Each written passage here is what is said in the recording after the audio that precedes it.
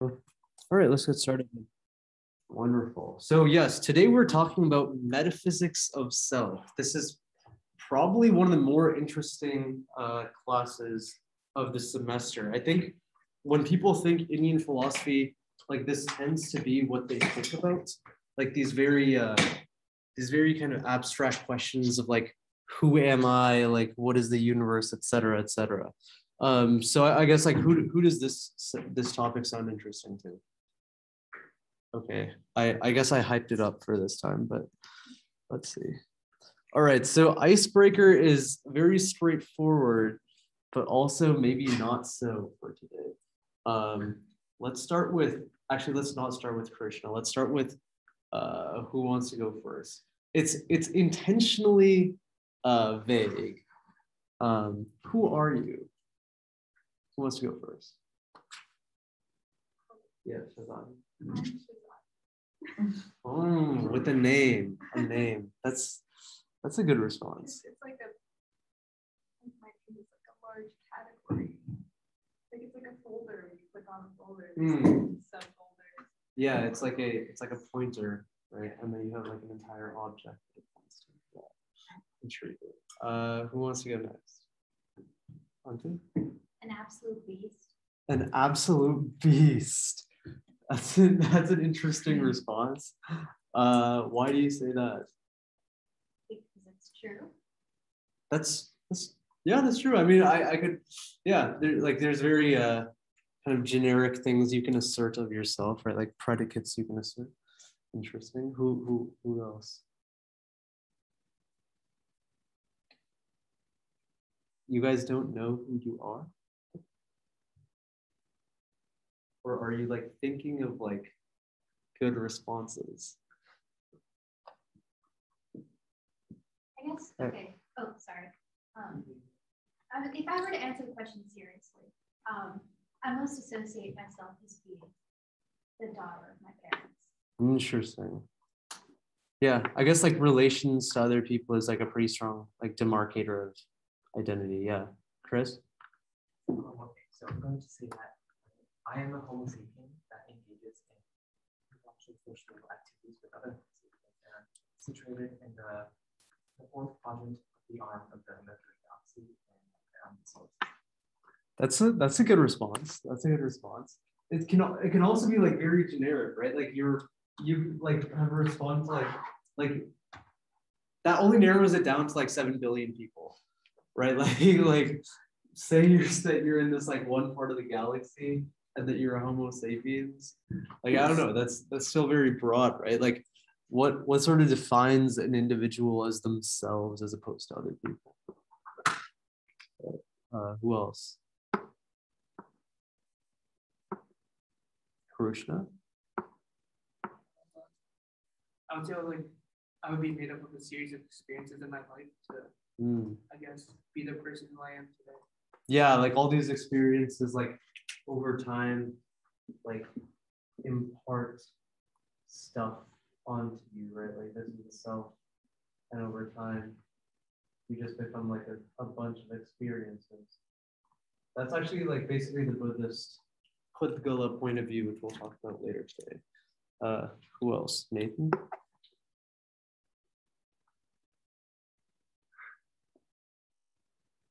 Who are you? I am who I am. I guess that's like a clean response because like saying I, like as soon as you say I, then like you have like, in a sense, it's like a unique referrer, right? Like if I say I, it can only mean like I. Interesting approach. Who else? Who is not? Yeah, sure. I mean, I think I would also like want to say myself. At the same time, like, I don't know, I'm thinking about this question. Like, there's so many different ways that you could describe who you are. Because it's like, what am I doing right now? Or like, where am I? For example, like I'm a student at Carnegie Mellon and like Pittsburgh, Pennsylvania, something like that. Like, I don't know how to remove externalities from my description of myself. Because like CMU is not me. That makes sense. And so it's like, I don't know. Just a thought. Yeah, like we can try adding like a ton of information, right? Like I go to see you on this, and like that'll like that could like theoretically narrow it down to like just you. Like there's probably something unique there, but like you've only defined yourself in relation like to other things. Yeah. Right? That's kind of what I was trying to say, but I couldn't find the words for it. Right. And I guess like this is like a recurring theme of like how do you like identify things without relation to other things, and maybe is that a futile pursuit, and maybe it's completely fine that we identify things in relation to other things. Mari, did you go? Oh, you stole the I am who I am. Oh no. Isn't it like the Is it? I think in Hebrew, the word Yahweh means I am. Oh, I've heard of that, but like I don't think it's like proven. Is it like? Yeah, it's like yeah. Yeah. But like it doesn't like yeah. So it's like YH. But like it doesn't like it's backwards, right? But like it doesn't like it's just a theory of the origin of the name. Like it isn't proven, like and like it's sort of like flimsy etymological evidence. Like it could be a folk etymology, but yeah. But yeah, I've heard that. Wait, Mari? Yeah. I am. I'm confused. What? I am confused. Hi, confused. Yeah. Oh, that's actually like there's some interesting kind of like philosophy of language about behind that dad joke. That dad joke. I remember it's like, I'm hungry. Hi, hungry. It's like, what predicates of yourself can you actually identify? Like that you can identify with, right? Like you can say like, I am like hungry, but you can say I am Mari. I am a person, right? Like you can say like hi, like you could like it's fair to say like hi person or like hi stranger, like I am a stranger or something like that, right? But like you cannot say hi hungry. Like why can you not say that? Like there's certain things that we deem like unreferable with. I think sometimes when people are hungry, they can be consumed by the hunger and then the mind flow. Right? Like when you're hungry. Yeah, like hello, hungry. Actually, you know what? Yeah, like I could see a situation in which like when you go to like a restaurant or something, like I could imagine it being like on the door, like or like in one of those like McDonald's ads, like hello, hungry? Like, would you like a large fries or something like that? That's Snickers commercials. Yeah, exactly. Something like that, maybe. Okay, cool. Did we miss anyone on this?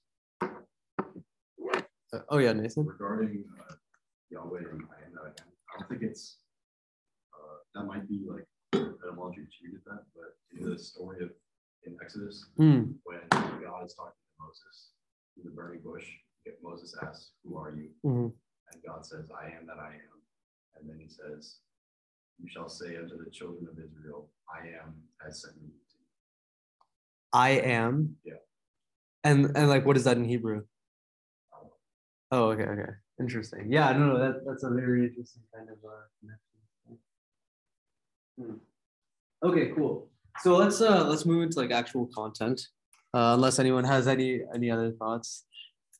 Okay, cool. Also, does anyone have a scissor? Because I'm going to be like fidgeting with this for the entire. Thank you, Chris. All right, so oh, you don't. Okay, fine. It's whatever. A scissor. What would I say instead? Can I have a scissor? Can I have scissors?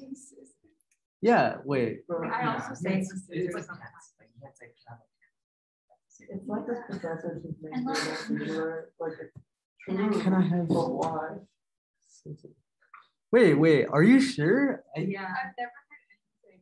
have a No. scissor. I've said it think before, I- but I'm aware of the fact that scissors is correct. Yeah, wait, now that I think about it, yeah, like scissors, right? Like a pair of It's scissors. a pair of scissors, but also like, I know people who will say, can I have a scissor? Like, I didn't realize that was off until you pointed out that, Yeah. can I have a scissor? It's like these are those data. Those, oh yeah, data is supposed to be plural. Yeah, data is supposed to be plural. Okay, but whatever.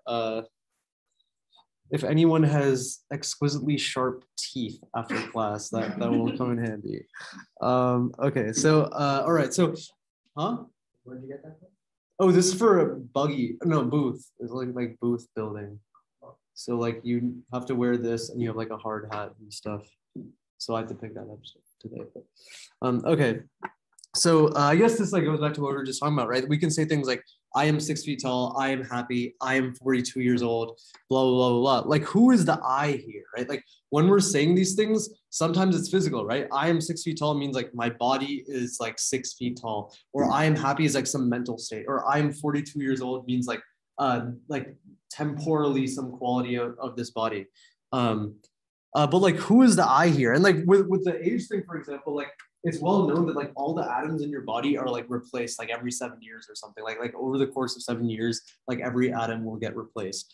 So it's sort of like the ship of Theseus, right? Where you have this analogy. Who has heard of the ship of Theseus? Okay, yeah. Does someone want to explain the ship of Theseus for sure? It's basically a really old ship, and then I guess it's in a museum or something. And like I guess the planks start rotting, so they start like replacing them. And like after some time, like all the planks are replaced. So is it still the same ship? Yeah. Yeah, exactly. Right. And I guess it's the same thing here, right? So like, who is the I? Does anyone have any like preliminary answers to like what I might refer to in either all three of these situations or in one of the situations, right? I guess I already said like the body. Yeah. Chris? If I is intuitively it's the agent that is making that thing. So like there like that claim presupposes that it's been said. Like it's like for instance speech action. So Yeah, yeah. So, in that case, it would be fair to assume there's some like some being that is like that constitutes the act. Yeah, I mean, someone is saying it, right? Someone is someone is saying it, but when they say it about themselves, like they're referring to specific things, right? Like I am happy does not refer to like my fingers, but like I have like long nails or something like does, right? Yeah, I don't know. I guess there's like different parts of our self, right? And how can you localize? Like, sure, there's someone doing the talking, and somehow they're connected to all of these features, but like, why is it the case that we can just use one referent, like one referrer, I, to refer to all these different things? Yashika? I mean, I was gonna say in the case of despite that, like the information is still being transferred. Like the DNA is the same. The like neural connections that you made are still like, I guess, translated throughout these years, even if they're like neurons.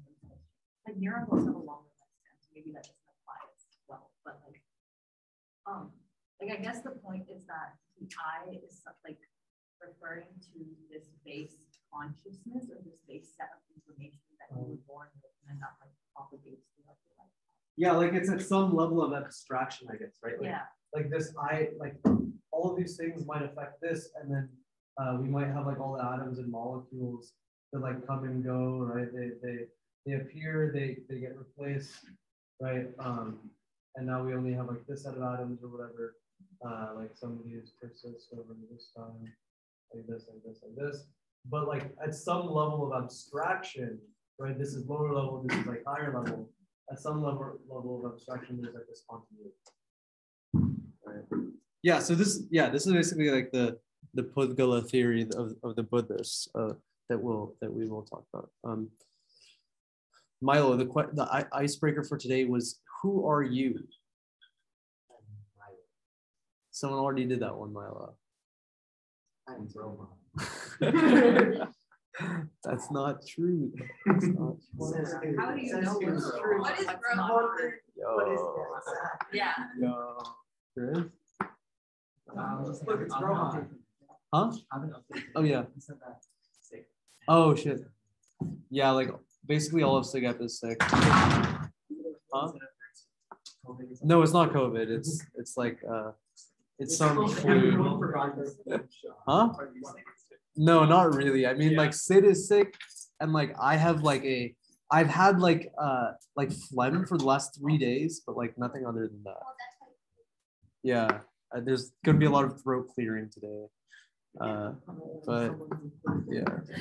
Okay. What's up, Brody? The icebreaker for today was who are you? Let's just go back because a bunch of people walked in. Who are you? John Martins. No, 3 people have already done this. Actually, all right.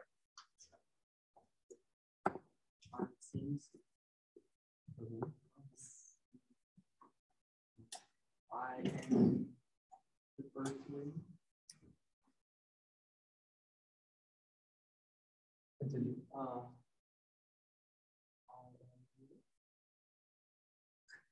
Continue. So like John Martins has defined himself in relation to a bunch of things, right? So that's like what we'll talk about a bit as well. Like you can identify. I mean, right? Like selfhood is like often defined in relation to a bunch of things. Does it still have a inherent property of selfness? If we just define it like that, Roshan? I don't know. You don't know who you are. Yeah. That's a good answer. That's a new answer. Okay, cool. All right. Any other thoughts on this? The question here was like, yeah. Sure.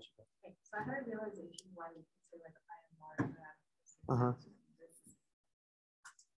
and like this might be a bit of a squirrely answer, but it's because like 3 of those things are nouns, and the last one is an adjective. So yeah. Just implicitly like describing something that is a noun, which is why it sounds wrong to use like a descriptive word. I am. What if I said I am hungry? I am hungry. I am that man. Yeah, I am deaf. Right? Like if I said I am deaf, that's a noun. But then you would take deaf as like, I don't know, if someone came up to me and was like, I am deaf, saying hi deaf would feel correct. Like, no, because the I am deaf because like you are saying you are deaf. Fair. Huh? Whose name? Oh, if somebody's name was deaf. Yeah, saying. I mean, I guess. But what if it's not their name and it's like a quality of them, right? Like they're not literally deaf. Like let's say. How do you know? So this guy's like a mass murderer. No. He's just like he characterizes himself. He's deaf. The person. No. So the person who walks up to you isn't the personification of death himself. I mean, he's lying, but still. No, but like, see, but if they're not the personification of death, they're choosing to personify themselves with death. Yeah. So then, can you still refer to them as death? I mean, you say hi. They're choosing to personify themselves as death. I feel like that checks out. Perhaps. So like, I think like the real underlying question is like, why are some words chosen to be adjectives and why are others not? Like, why is hungry something that we would not define as a noun? Yeah. It's a state of being. So it's like a person. Right, like hunger versus hungry. I guess this goes back to last week when we were talking about like Nyaya, like metaphysics, where they have like qualities versus substances, right? Like you have like hungry is basically hungry, and hungriness is a quality. But like hungriness can it can like be inherited by like another substance like I. So like maybe if you refer to yourself with a substance, then it's okay. But if you refer to yourself with a quality, then you can't refer to something like quality. I guess that's okay. Yeah, I guess maybe it's dependent on the fact that like the copula in English, like the is and is like can refer to both both qualities and adjectives. Like in Chinese, it's actually different. So like you can have like if when you're referring to substances, right, nouns, then you use sure, but when you're using when you have adjectives, then it's hun. But like you don't have to use hun. It's like a different kind of copula structure in Chinese. And in Sanskrit, you entirely drop the copula. Actually, you don't even have one. So you just say like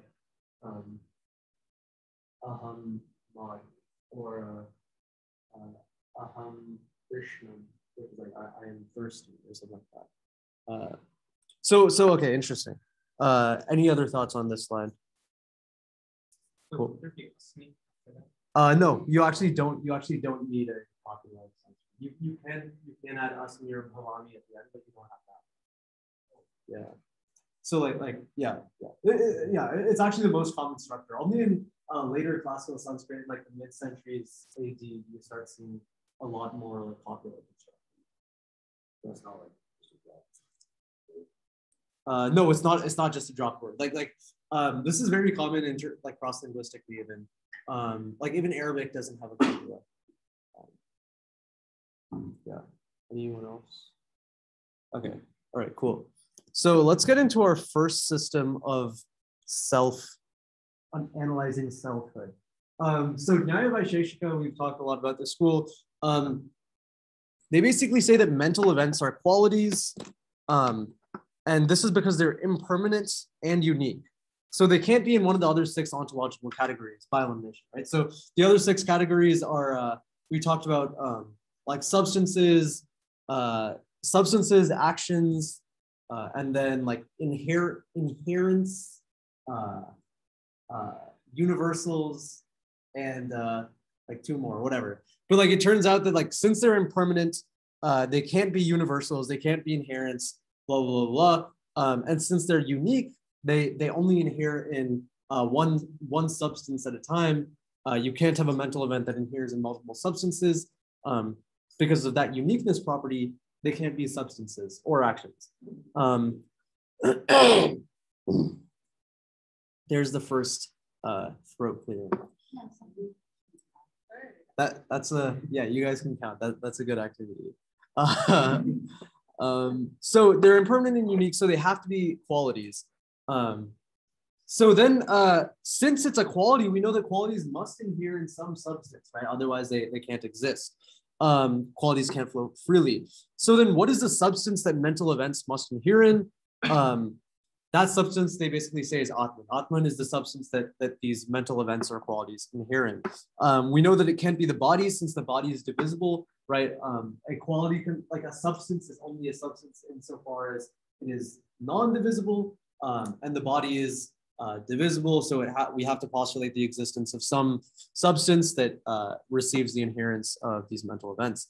As you can see, though, like this entire chain of reasoning is very bound to Nyaya metaphysics. Are there better metaphysical systems? Can anyone think of like a better metaphysical system? Yes, like basically like modern physics, right? So like for the most part, like modern physicists like to think that like they're beyond metaphysics, but like it is basically a metaphysical view to say that like all that exists is like physical matter and whatnot. But like it turns out that this metaphysical system is like really good at like predicting things. Whereas like the Nyaya Vaisheshika school, this kind of sevenfold ontology isn't that great at predicting like particle interactions or like gravity waves. So like you might, based on that like empirical evidence, you might be more inclined to say that modern physics is a more accurate view of reality, and therefore this metaphysical system's reasoning is like broken. And they actually have a challenge. There's a Nyaya scholar from like the 800s AD who's like, sure, our argument is like very bound to our metaphysics, but like, can you find a better metaphysical system and like prove something different?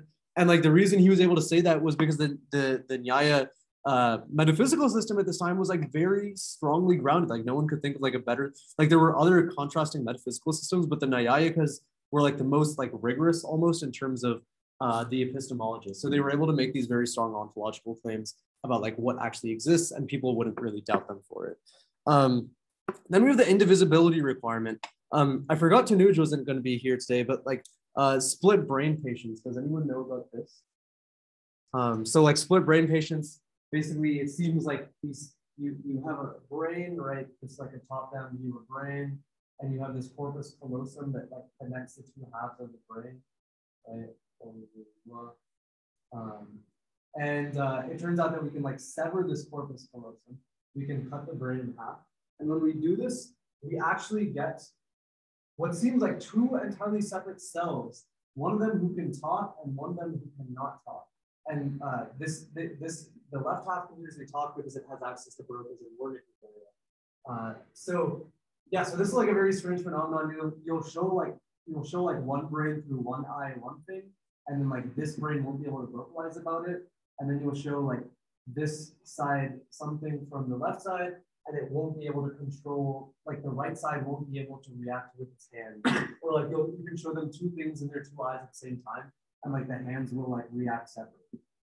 So this is like a very strange kind of setup that arises when we split a person's brain. So if the brain is divisible, then like what is the physical substrate of the aqua, right? Because now we've gotten rid of this substance divisibility requirement. Yeah, Chris. So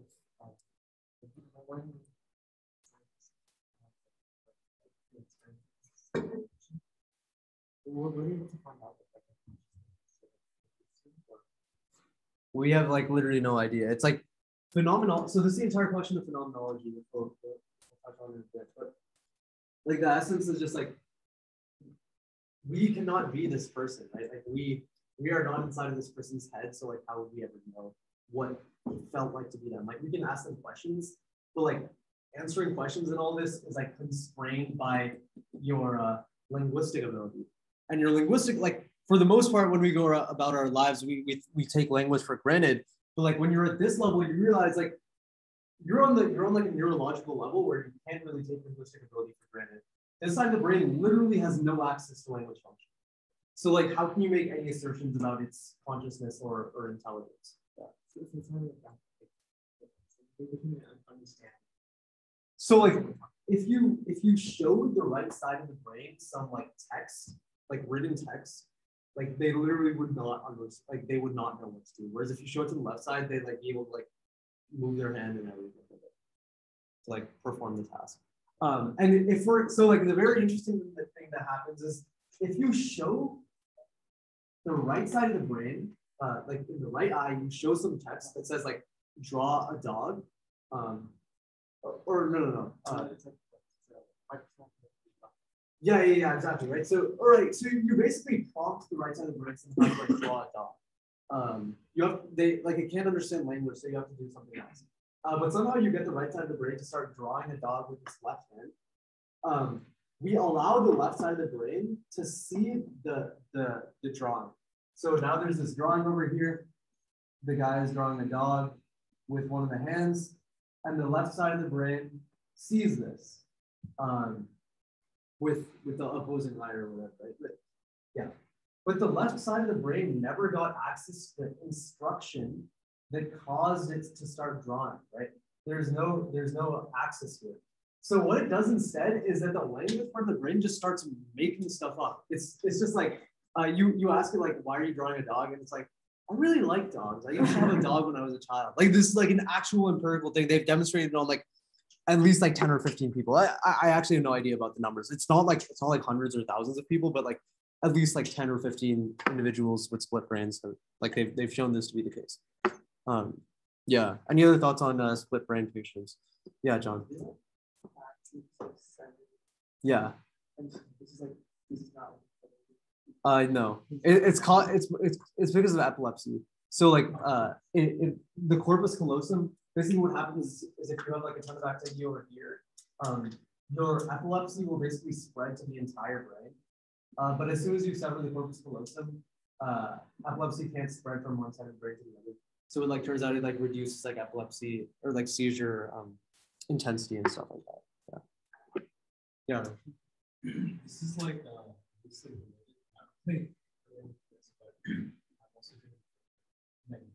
okay. But apparently, I came across this thing, this lady called Jill Taylor.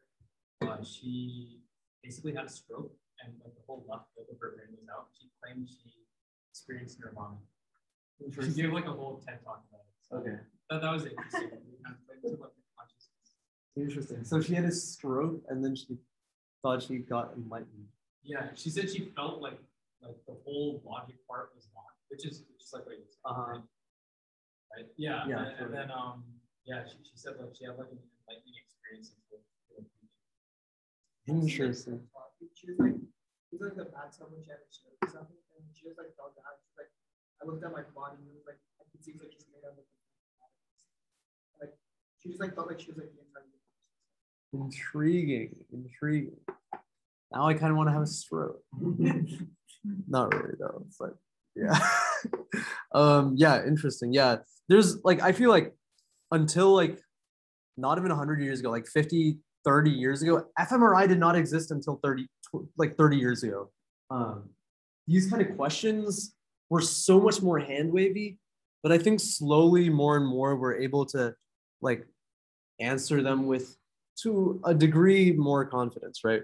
We can at least rule out certain kind of in like ideological setups that require us to say something about the brain or whatnot.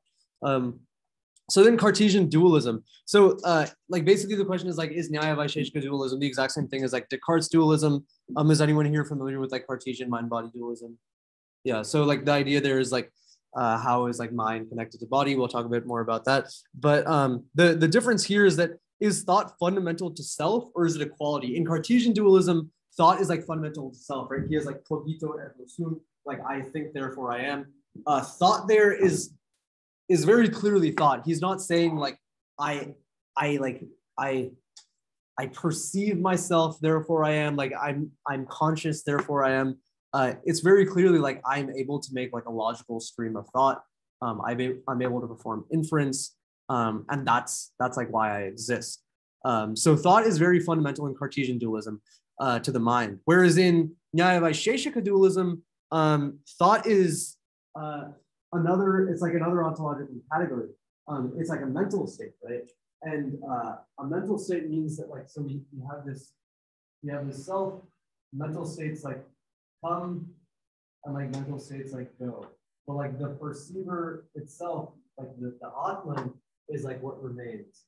And but whereas in like Cartesian dualism, you have like the mind and you have self, like I guess you can think of it as different processes, right?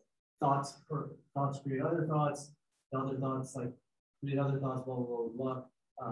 You have like thoughts are within the mind here, whereas thoughts are just mental states are just like qualities that flow through the Atman in the Nyaya Vaisheshika school.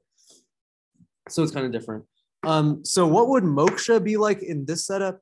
The goal of a lot of these Orthodox Hindu systems are moksha, right?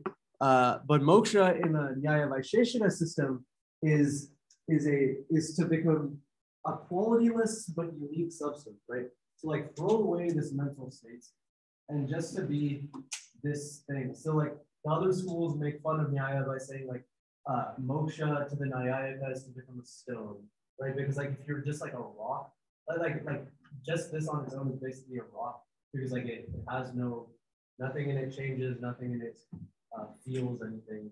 It just like is, which like they say is like kind of sad. Like there's no like why would you want moksha? Blah blah blah. Cool. Any closing thoughts on Nyaya Vaisheshika? Anyone want to try saying Nyaya Vaisheshika? Okay, that's like pretty decent. Have I talked about how the first sha and the second sha are different? I think so one of them is palatal and one of them is retroflex. Does anyone know what that means? Which one? Yeah, it's the same one. So the first one is it's like sha. It's like sha. So it's like shesh. Okay. But that basically means the first one you articulate in the same part of your mouth as you articulate cha, and the second one you articulate in the same part of your mouth as you articulate cha. Yeah, so it's like, yeah, so like this one is like this, that's your tongue, and then it's like palatal, which actually no, that's a bad drawing. It's palatal, which means yeah, like that. So that's your tooth, and then this is the top of your mouth. This is sha, and then yeah, sha, and then this is sha. Sha. So this is sha, this is sha. So like most modern like Hindi speakers have like merged these two sounds, but in Sanskrit they're like different sounds. And like your Hindi teacher and parents will be like, yeah, this one's sha and this one's sha, and they'll like say the same sound, but they'll be like, no, they're different. Just trust me. But like they're like actually like they're like actually articulated in different parts of the mouth. So like if you say cha and then like in cha you connect the tongue to the roof of the mouth. It's called a plosive or an affricate technically. But here you leave a small space, right? So that the air flows through here. Similar thing over here when you say ka, the tip of your tongue goes through your mouth. But with sha, there's air that flows through. Yeah, air flows through in both of these cases. So like this sound is the same as this sound, except air flows through the top. And this sound is the same as this sound, except air flows through. This one? The. Oh, that's a T. Yeah, this is a T. Yeah. The, and this is kya, this is so kya becomes sha, kya becomes sha. Yeah. So is it like Nyaya Vaisheshika. Sheshika. Jeez. Is the first one the first one is this one. Shesh. Yeah. And this is the root. So shesh is the guna form of the root shish, which means like to divide or to like separate. So there's like other so like vishish means to like pull apart, to like divide or to like qualify. And another place you see the same root, vishish. Vishish is like can anyone think of like where else you see this? Vishishta-Advaita, right? Like qualified non-dualism. But yeah, so like shish becomes shesh. Okay, cool. Okay, Sankhya Yoga. This is another form of dualism that we've talked about a bit before. So here you have this duality between Purusha and Prakriti. We've talked a lot about this, I think. Who remembers like Purusha versus Prakriti? Okay, yeah. So we've mentioned those two terms before. Basically, what they say is that you have like multiple Purushas. Purushas are like not perceiving, but like conscious selves, right? They're independent. And they each experience reality, but they experience Prakriti. Reality is separate. So you have a bunch of these Purushas, these like souls, I guess you can think of it as, and then you have one Prakriti, this like universe that obeys physical laws and like evolves over time through these like various laws. The way they construct it in Sankhya, the way they construct Prakriti in Sankhya is like these 24 ontological categories. You start with Mula Prakriti, which is like fundamental nature. And then from that arises Buddhi, intellect. From intellect arises ego, right? So you have intellectual, like logical ability. Like you start out with intellectual, logical ability, and then you have a bunch of like input flows in over time, right? And then over time you develop like an ego that becomes like some fundamental like basis of self.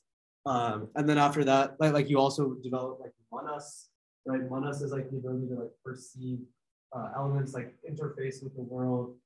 So you use that as an interface to like get more information, blah blah blah.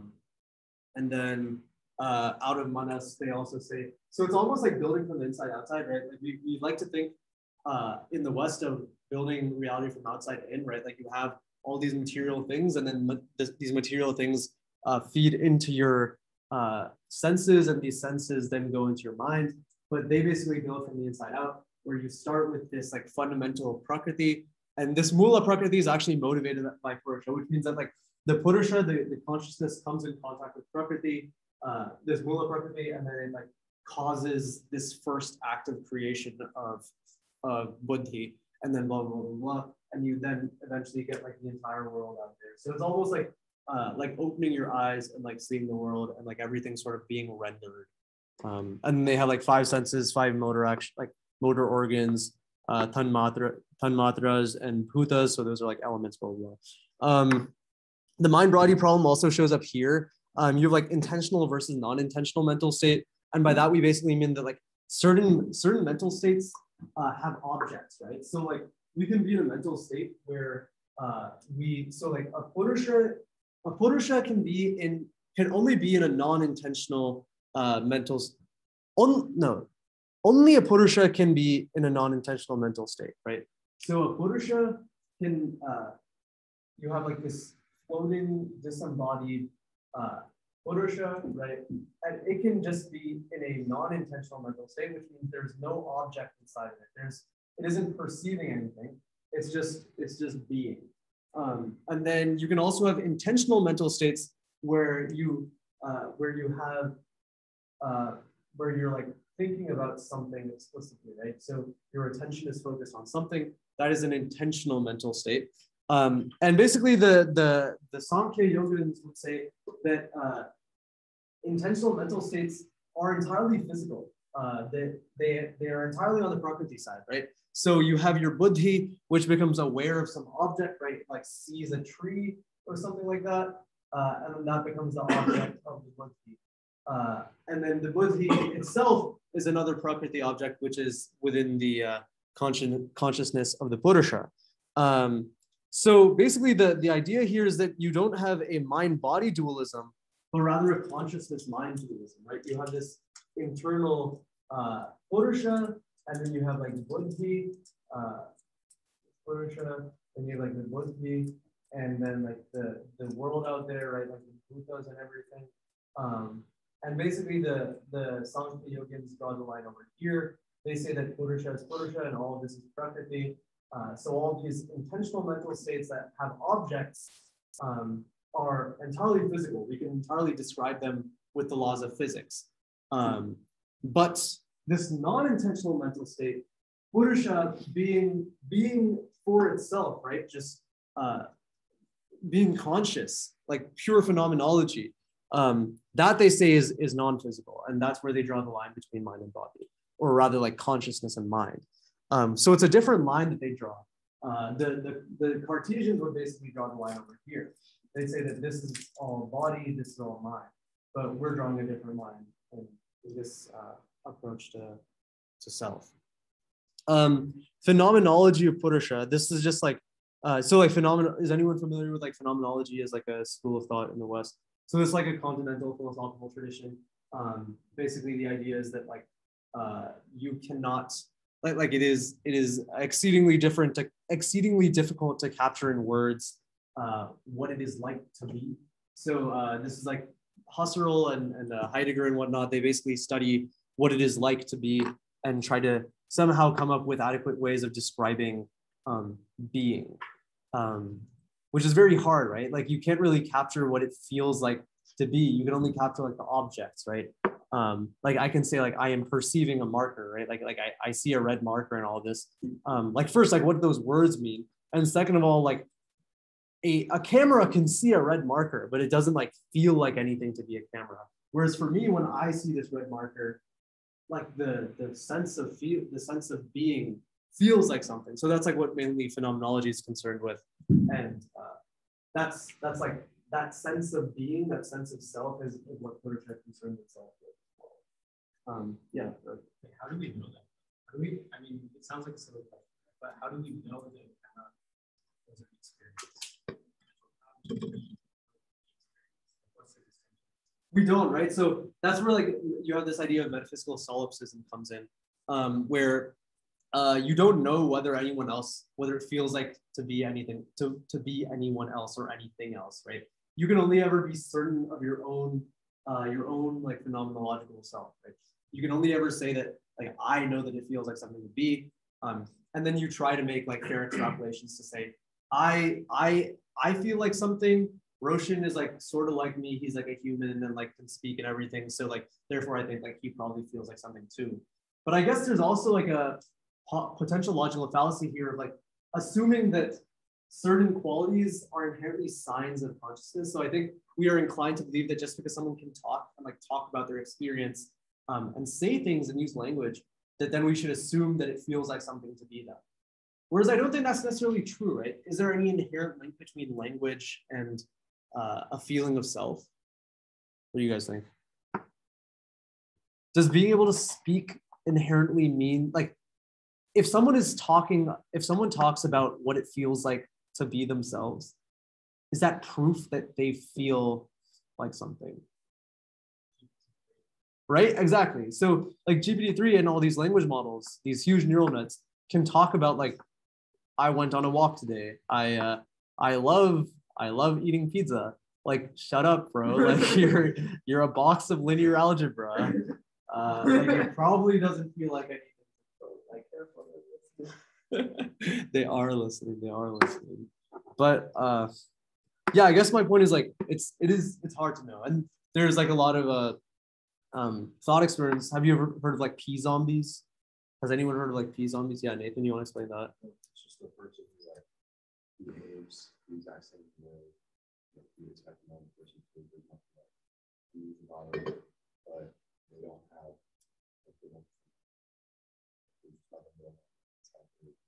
There's no like mind's eye.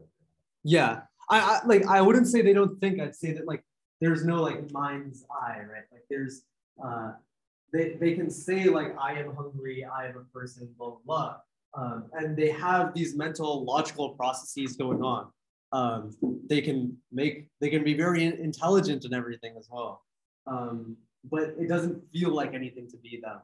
Like if you like punch them in the face, like they would say, ow, that hurt. But like there would be no one there to like perceive, like there would be no one there to like actually feel like it. So yeah, that's literally NPCs, right? So like the question is like, do pea zombies exist? If you accept that it is possible for pea zombies to exist, then you're basically saying that like there is a distinction here, the same distinction that Sankhya Yoga draws, that you can have a Prakriti object that is not endowed with Purusha, but still behaves entirely by these physical laws that still have all this neural circuitry and whatnot. Whereas if you don't think that pea zombies exist, then usually you think that like consciousness arises out of this pure kind of like natural matter, which the Sankhya Yogins would disagree with. Cool. Any other thoughts here? All right, let's get into Roshan's favorite topic. So Advaita Vedanta. So who here has heard of Advaita Vedanta? Okay, I thought there would be more hands, but no, like this is like the most. So like when people are like, yeah, Hindu philosophy, bro, they're talking about like this thing. They're like talking about like basically like only the ideas that are on this slide, like this singular slide out of like the past 10 weeks. Like when people are like Hindu philosophy, they're talking about like this slide, which kind of sucks. But yeah, so Advaita Vedanta is like basically dominated Indian philosophy since like 1200, 1300 AD, which seems like a long time, but there's like another 3,000 years before that that's basically completely discarded when we're having philosophical conversations with normies. But so so Advaita Vedanta, they basically have this view on the self that's like non-dualism, which basically means there's no, first of all, there's no distinction between all of ourselves, like our pure phenomenological consciousnesses. There's no distinction between like mine and like John Martin's and like Milo's, and like they're all the same. And like the thing that they're all identical with is this object, this entity they call Brahman, right? So like we've talked about that a lot. Not a lot, but like a bit. So what distinguishes pure consciousnesses from each other, right? So if we throw away all of this stuff, if we throw away all the material stuff, everything that like divides us, these like bodies and all our past experiences and everything, like does anything distinguish like that pure self between us? Is there a distinction there? Yes, no? Yeah, please. Uh-huh. Right. So I guess this is similar to how like in like particle physics, or not, like we don't have to think that complicated, but like you can have two electrons, right? When two electrons have like quantum state, yeah. What are particles that don't have any quantum state? Oh yeah, photons, right? So if we have two photons, let's say we have two. Is the abbreviation for that P or phi? Gamma? Oh, it is gamma. It is gamma. Yeah. Okay. That's like the stupidest abbreviation. Yeah, P is proton. But wouldn't it be nice if it were phi? That's like photon, like that. It's right, like photon. Photon. That's literally how you spell it in Greek. Like, okay, I don't know why they chose gamma. That's a terrible choice. But okay, so like you have these two photons, right? Internally, they're like indistinguishable. They're just pure photonness. And if we like switch, actually, they do have a trait. They have velocity, right? No, they have direction. Don't they have direction? Oh, they have momentum. They have momentum, right? Okay. Okay. All right. I guess we'll say that like it is possible for there to be like fundamental constituents of reality that are like completely non-indistinguishable. Let's say for the purpose of this example that any two photons are completely non-indistinguishable, right? Any possible thing that you compare between these two, like you will literally not be able to tell the difference. They're like pure, they're like identical, right? If we switch these two, like we would not know the difference. And I guess the question is then like, it becomes more of a semantic question, right? Are these two photons the same object? I think some people would say yes, and some people would say no. If they're completely indistinguishable, they are in a sense the same object, right? In the real world, if we have two dogs, obviously like we can say they're both dogs, but we don't call them the same because like obviously we can still distinguish between them, right? Like one of them might have stripes, one of them might have spots, blah blah blah.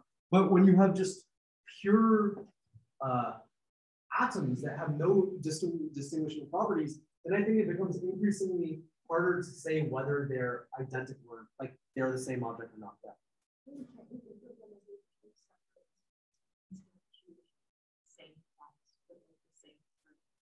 Yeah. So like they are like two distinct things. They are indeed two distinct things, but there's no like, is there like a universal photon out there that is like, I am the photon that inheres in all other photons? Like, does that exist? Like, I mean, objectively, no, right? Right, but like, how do all photons know how to exist then? Like, how do they know how to do photon things? I mean, how do we know that? First of all, photons, like, from the perspective of the photon, their lifespan is like. Yeah, like they don't experience time. Yeah. So like, they don't like instinctively know how to do it.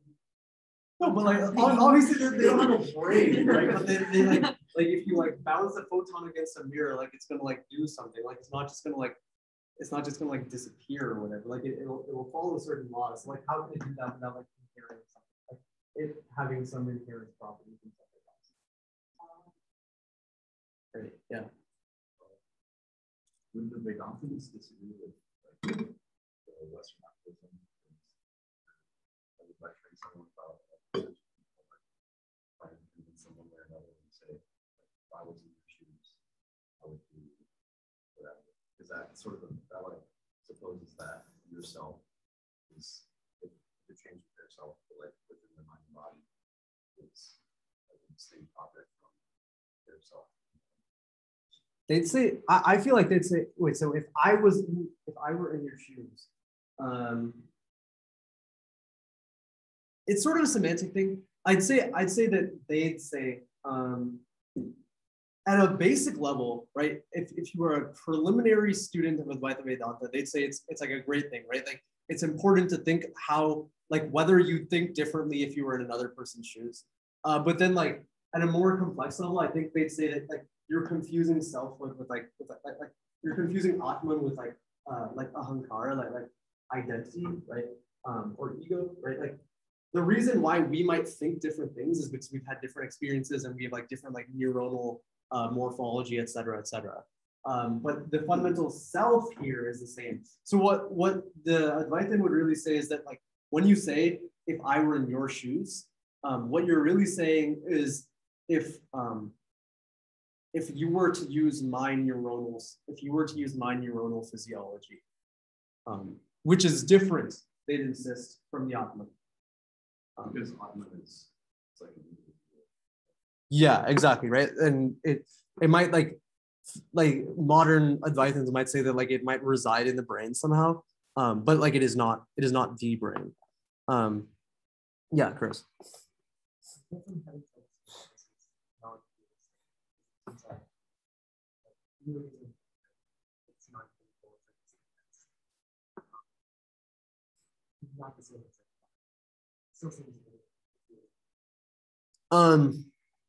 What they'd say is that all of this is like not real. So let me like it's all Maya. So let me go through the rest of this argument. So what distinguishes pure consciousness from each other? Basically nothing, right? They're all Brahman. All of these consciousnesses are identical, and they're all basically there's like different ways to interpret this. Like either they're different instantiations of the Brahman, or they're different like they're like smaller pieces of the Brahman, etc. And those have different like metaphysical implications, whatever. So then one example they give is like consciousness persists through or after like deep sleep, right? We're like awake, and then we, this is an eye, and you're awake, and then like you close your eyes, and then you like dream, right? This is like the second stage, and then you close your eyes and you're not dreaming anymore, but like you're, you don't dream, but you're like in deep sleep or whatever. And then there's like a fourth stage where it's like you are so deep in sleep that like there is nothing going on in your brain. It's just like being. And they're saying that like how can we definitely have Atman over here, right? There's like a perceiver over here. There's a perceiver over here. There's probably some kind of perceiver over here. But like, is there a perceiver over here? Yes, no. Like, is there, or rather than perceiver, I should be saying like, is self? Is there self over here in deep sleep? Yes, no. Like, is there an Atman present in Pariya? The deepness of the four stages of being. No, in your opinion.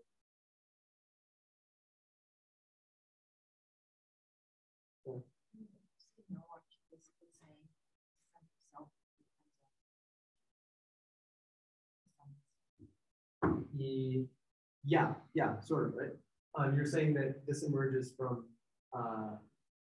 like having an object to perceive. Yeah, I think it's not even like there's some self present. I would say it's.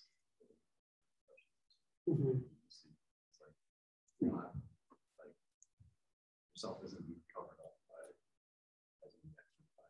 by. Right. Yeah. I think that's what they'd say too. And the specific argument they make is like, since we have self over here, and then like we can wake up after this, and like we can still be aware of this, right? Like we remember this. We remember this. Basically, they say that there has to be a continuity, right? This has to be. That was like the worst depiction of continuity. This is like continuous. So that means that there must be a self here as well. So like self is always present. This Atman is always present, which basically means that the subject can appear without the object, right? Because here there is no object in the self. Over here, there are objects of thought. Whereas in Turiya, there is no object that the Atman is conscious of. So that means the subject can appear without the object. But can the object ever appear without the subject? We talked about this a couple of classes ago. Like, have you ever seen the world without like seeing, like without like being without feeling like you're seeing something? Like, is there ever a situation in which there is not a consciousness to go along with a perception of like an objective thing? So like they basically say like that never appears. So the subject is more permanent than the object, right? This this self is more permanent than the objects that it perceives, that it becomes aware of. So that means that they basically say that this Atman, which they equate with Brahman, is more real, and everything, all the things in the material world, right, like the trees and whatnot, and the dreams and all of this is Maya, right? Just like dreams come and go, they say that like trees and things in the real world come and go. Like what always exists is the self. So basically like the Matrix. Yeah. Sort of. I mean, it's like the Matrix in the sense that they think that like all of this is like an element. Yeah. There's the proposition that exists the fourth stage. Even the third stage is like hard to do that, but I can understand. It's like the like sleep where it's I don't see how we can distinguish that. Yeah, I should be like in my eyes. Yeah, I'm also very hazy on this, and I feel like if you throw away the fourth stage, you can still make the argument with the third stage, right? Like a stage of sleep in which there is no object of thought. I'm not entirely sure why they make the distinction of the fourth stage. I'm not like familiar enough with that. One other thing they say is like the subject doesn't recognize it's like people will say like, okay, well, it isn't the case that like I never see through like John Martin's or like Milo's eyes, right? I never see through someone else's eyes. The world doesn't appear as though I am the same self as everyone else. So why is that the case? Why do I not recognize that I am the perceiver, the subject of all interactions? And basically he says that like Shankara, the guy who basically sort of sets down the founding tenets of Advaita Vedanta, Shankara says that the subject doesn't recognize itself just like a knife can't cut itself, right? There's like, you need some kind of recursive relation, and that just like cannot exist. A subject can't become aware of itself, just like that, like Brahman cannot become aware of itself. Only the individual selves can exist and become aware of themselves, but not Brahman as a whole, right? Yeah. So two questions. Firstly, I think like Mellon here they don't consider that like yeah, and like it's dependent on Maya, right? Like this material world, and it's dependent on your face, which they say are all. Yeah. But the second thing, when they claim that are they How so? because like so you have one and you can do it, that's something the same. That that's not possible. So therefore, I feel like that's a stretch. I mean, like we can obviously like bend a knife like really hard and like make it cut itself, but like that's not their point, right? Like their point is just that like they're like I guess it's very hand-wavy in the sense that there are classes of objects in which there is a recursion relation, and there's other classes of objects in which there aren't. Can anyone think of like recursive objects in the real world?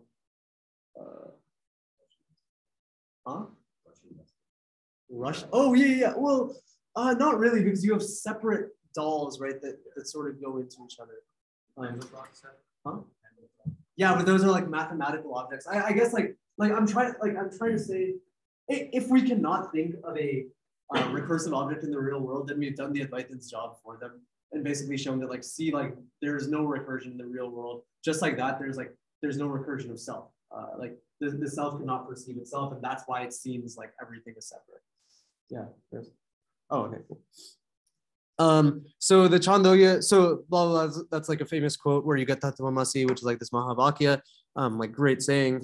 The Vishishtadvaitin response, which is another school of Vedanta, they basically say that there is like the Advaitin calls this Turiya stage to be contentless consciousness, right? There is no content of the consciousness here, but in like common speech, we don't call it contentless consciousness, we call it unconscious, right? We say that there is no consciousness here.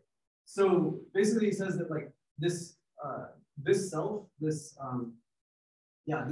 not some like grand, persisting, everlasting Brahman, but rather it is an individual Atma, which has its own properties and so on and so on.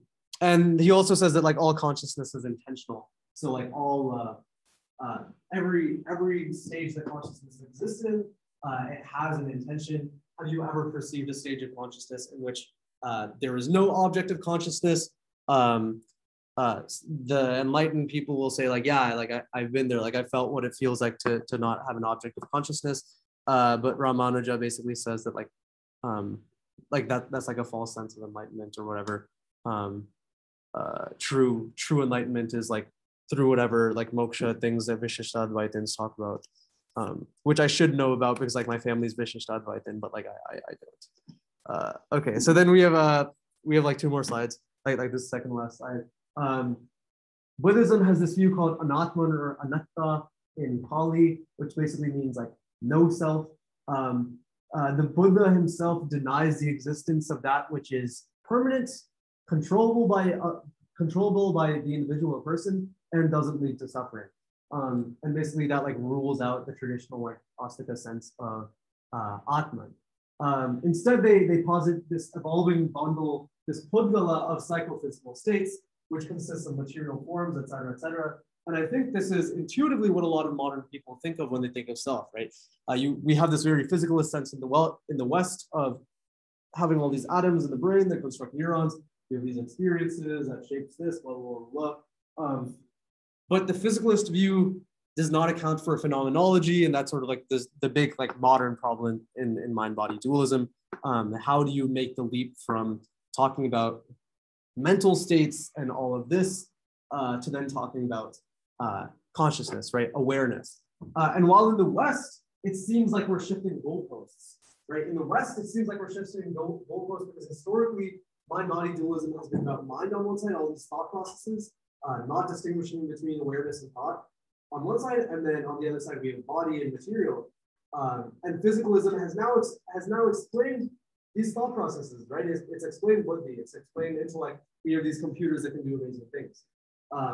So now in the West, we've had to shift the goalposts of mind-body dualism to say, okay, no, that's not what we're talking about. We're talking about phenomenology. We're talking about awareness, self. Whereas from the Indian tradition point of view, the physicalism has still completely failed to explain Atman or Purusha, right? This awareness is still completely an open question, and there has been no proof whatsoever to show how awareness can emerge from some physical process. So yeah, I guess the Buddhist kind of Anatman view is a lot more akin to what we'd like to say from a modern Western point of view. There is no universal self. I mean, you can't perceive the self. There is no universal self. Everything is just like this momentary bundle of like physical elements. And another proof they give is that like you can't perceive a self because all perceptions are momentary, right? That's like one of their fundamental epistemological tenets. That all perceptions are momentary, right? This marker is like a momentary percept within this like within my object of consciousness experience. So and since we have to perceive self with some sense of perception, that perception would also be momentary, which would make the self momentary, which would make it no longer self by definition. Opposition to them brings up the system, brings up memory, right? Like, how can we have memory if we're just this bundle of like constantly changing things? And then in turn have this theory of impressions, vasanas, which are basically like you get some information impressed onto you, and then that persists over time if you remember it, and then you can recall it at some later point. So very similar to the Western approach in terms of physicalism.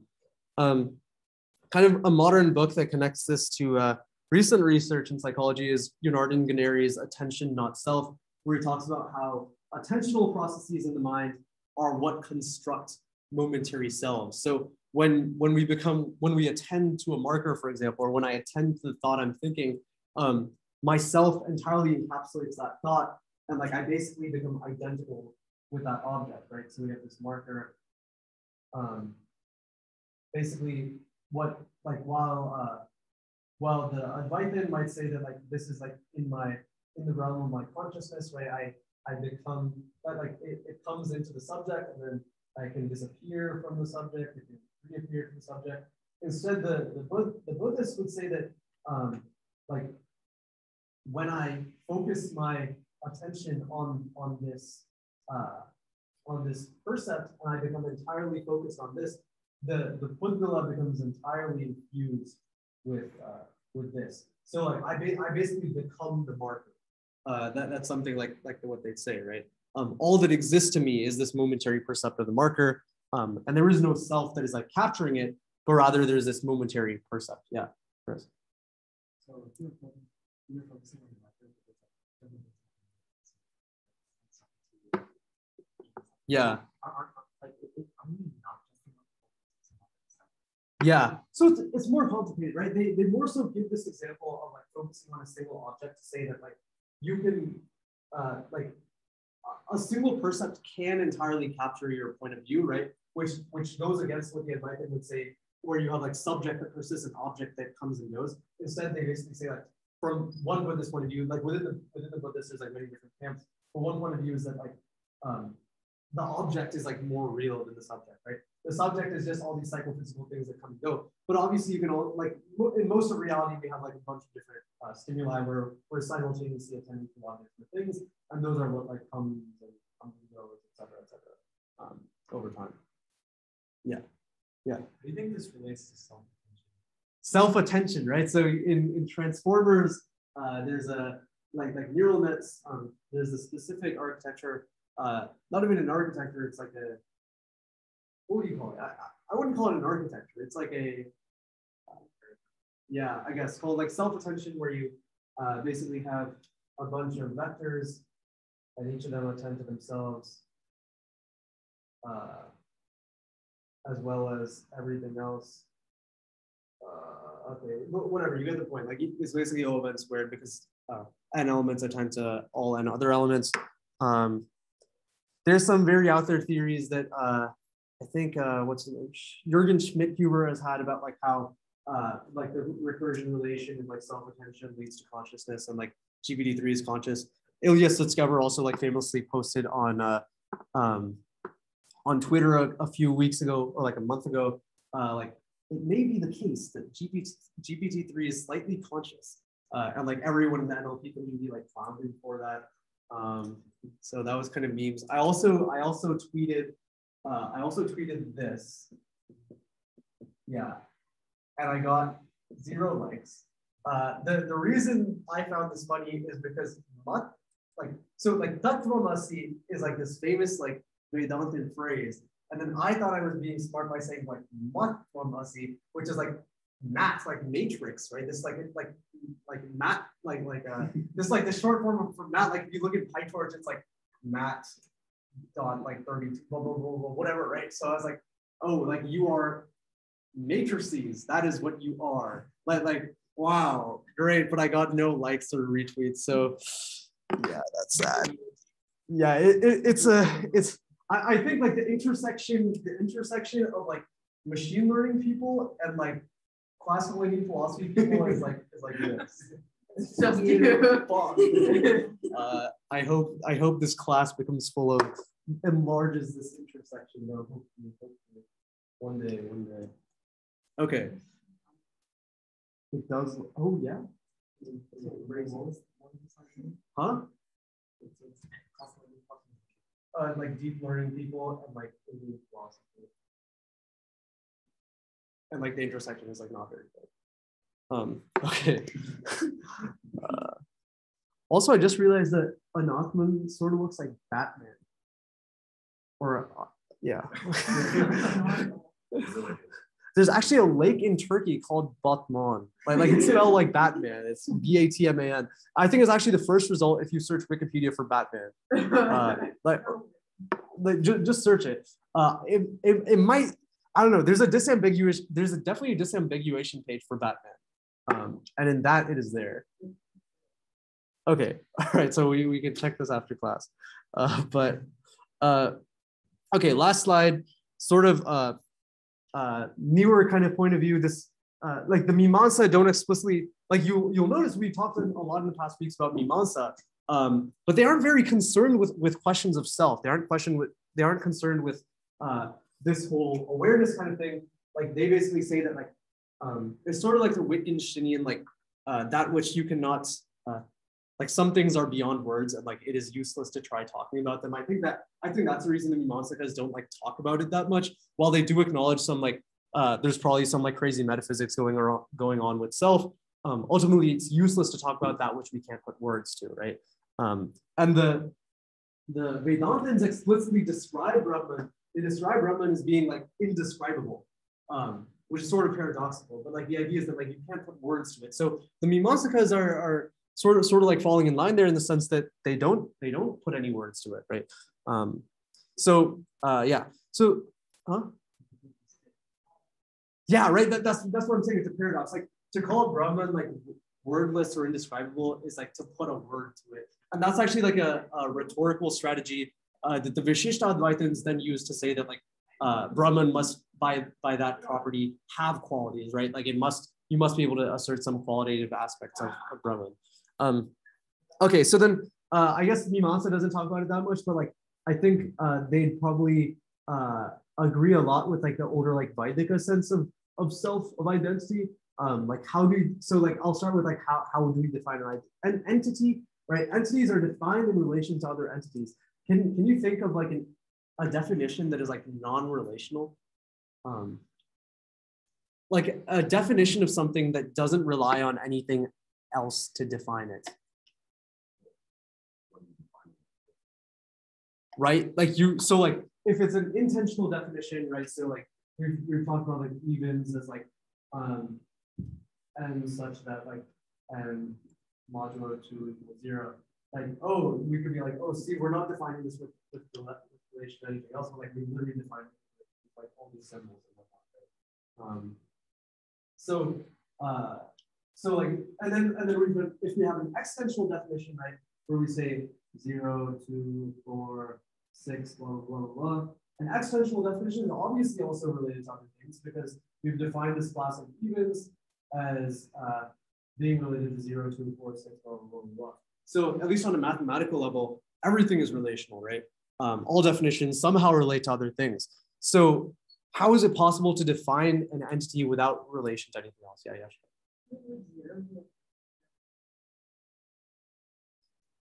sure. So I mean, like in traditional like number theory or like in type theory, like how do we define 0? 0 is like a base case, right? So like if we basically say like what are the naturals? The class of naturals is equal to 0 or like suck. And I also really like the abbreviation of successor. But that basically means that like, but like I mean it's still defined in relation to all of these other naturals, isn't it? At least within the definition of natural numbers.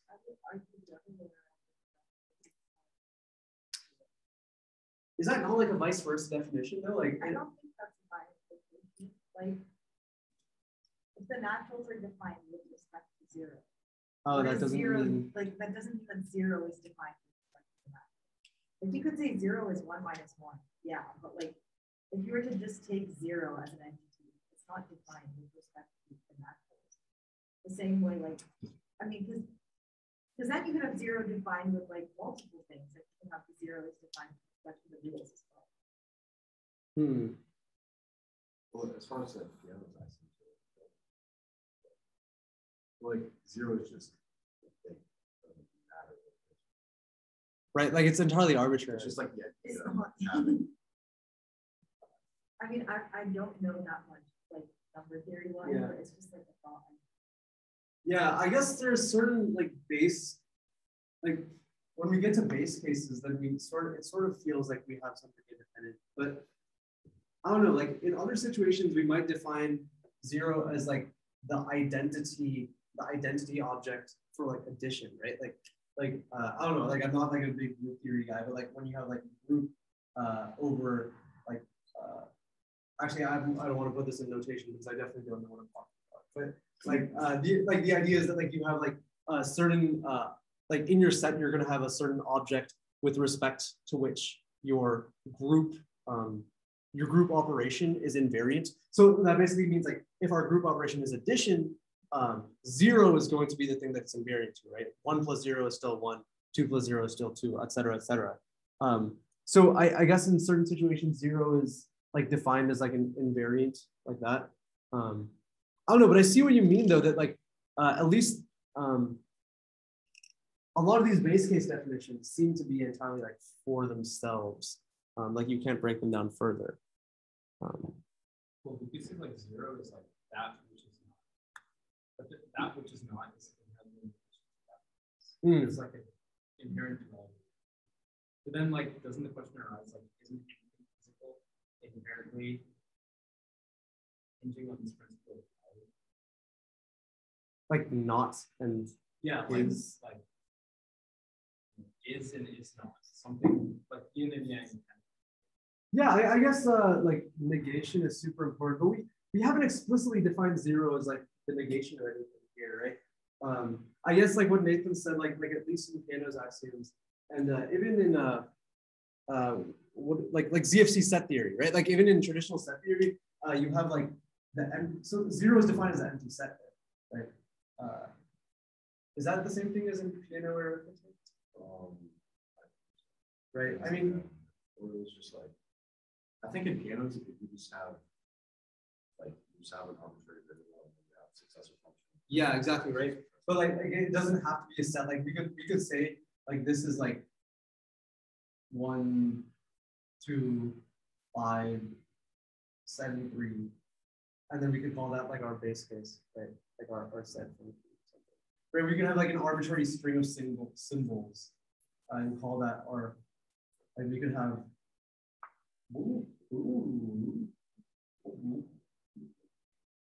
and then we can be like, yeah, that's like our base case, and then like you have successor, which is basically going to be like the set around like copy paste, right? Is that basically what you're saying? Yeah. Yeah. But how we define this is entirely arbitrary. So I guess it's contextual, right? Like different areas of math like will treat 0 in different ways.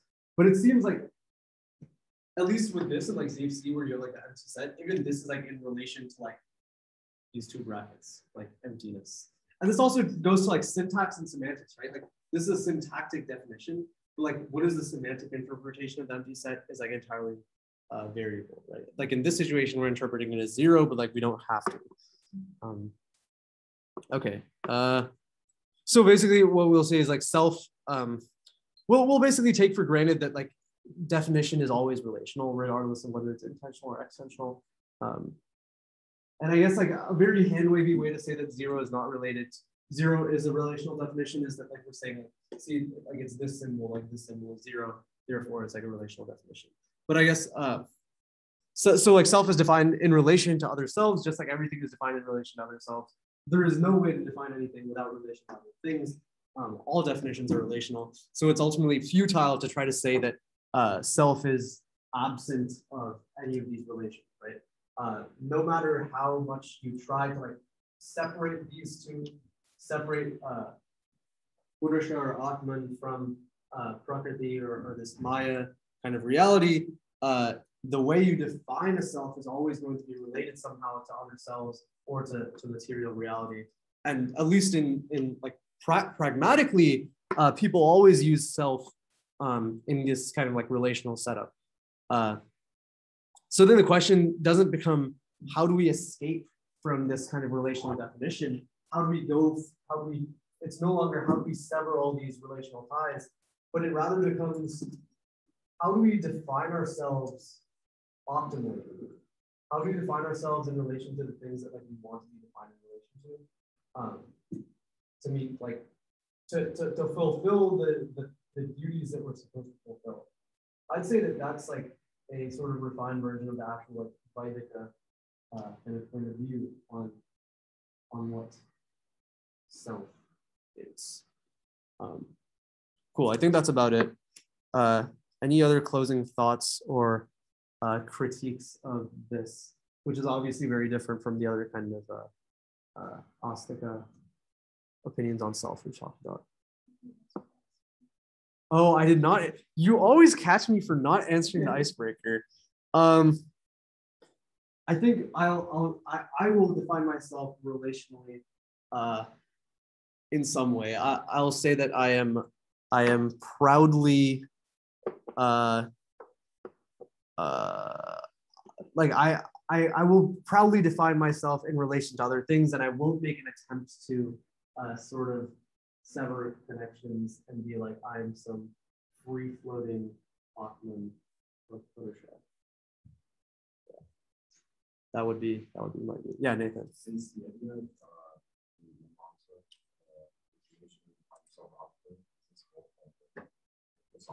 philosophical problem of trying to figure out the best definition of personality. Sort of, right? So this isn't a traditional viewpoint within Mimamsa. The Mimamsa don't have a strong view on selfhood, so I've sort of like reconstructed something that I like based on like Vedic texts that I think is like fair to say. But it is both. It is a problem on both those levels. The Mimamsas are not pragmatists with respect to word meanings. They say that word meaning is like eternal and independent, that each word has like an inherent meaning. And like the process of language learning is like finding out those meanings. It's not creating meaning, it's finding meaning. And I guess you can extrapolate the same thing to like selfhood physically, right? That like these connections already exist, right? What you're related to in this world based on your upbringing, like who you are, et cetera, those already exist. And it's a question of how do you realize what those underlying connections actually are? Yeah. Yeah, almost. But I mean, also it's important to realize that like I guess this goes back to like Chomsky and like nativism, right? You have nativism versus empiricism in linguistics, where the empiricists say that like tabula rasa, right? Like you come in as a blank slate and you learn everything. Whereas the nativists say that there's like some kind of underlying genetic or like neuronal morphology that causes you to go about doing language in some way. So it's not necessarily you are what you eat. Like you are what you eat plus C, to quote my health teacher. Anyone else? So if that Mimamsa like in one thing that if you have this reality where it's like literally just your mind. Like what you find are there something like that? Like